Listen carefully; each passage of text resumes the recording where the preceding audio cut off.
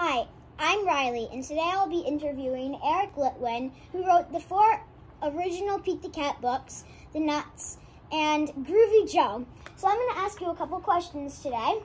So the first question is, what was your favorite school lunch as a kid? Ooh, good question. I think my favorite school lunch was pizza. We understand you went to the University of Albany.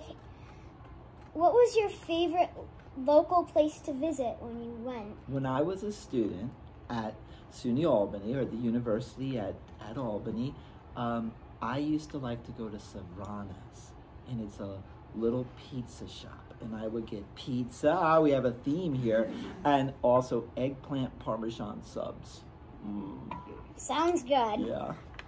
What was your favorite Halloween costume from your childhood? I used to like to dress up as Dracula. What advice do you have for kids who want to be an author?